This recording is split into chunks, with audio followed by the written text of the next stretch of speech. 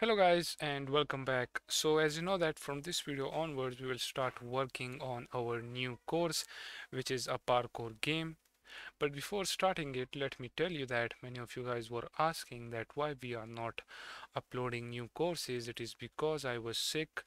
I was suffering from TB and I was on my bed for the past 6 months. But now as I am feeling a little bit fine and I have energy to record videos, so here we are.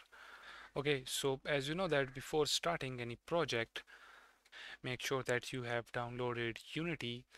Okay, after that just simply open up Unity Hub. Okay, here it is. This is my Unity Hub, and right here make sure that you click on projects and then click on this new project button, and right here select this all templates, and inside the all templates we have this 3D URP right here. So select 3D URP.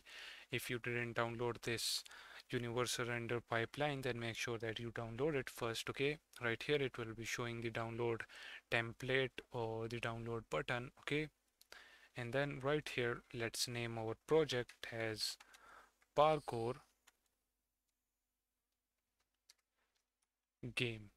Okay, and I will save my project inside this Unity project R. By R I mean recording. Okay, so I will select that folder. You can select your own location, and after selecting the location, let's click on this create project, and now in a few minutes or seconds our project will be up and running. As you can see, now it is installing all of the packages inside our parkour game project. So as you can see, now our project is up and running right here. Okay, we have the URP empty template open right here.